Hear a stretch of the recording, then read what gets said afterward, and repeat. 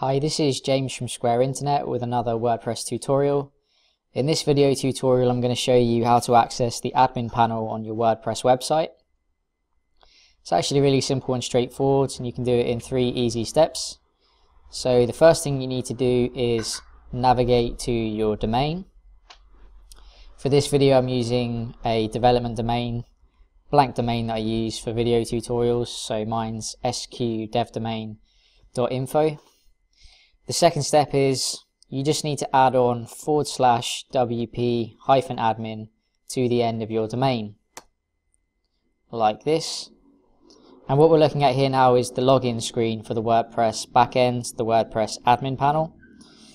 So all that you need to do now is type in the username or email address that your user is assigned to and the password. Just going to do that quickly just to show you how it works. Click login and you're into the WordPress admin panel, the back end of your website. So it really is that simple. Just to walk you through the steps again really quickly, you need to navigate to your domain, add on /wp-admin,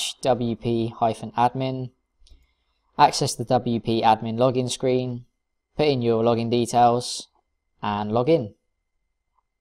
Hopefully you found this video useful. If you have any questions about this, or if anything's not working or going wrong for you that you need a hand with, feel free to leave a comment on the video or to reach out to me, and if it's something I can help with, I'll certainly let you know.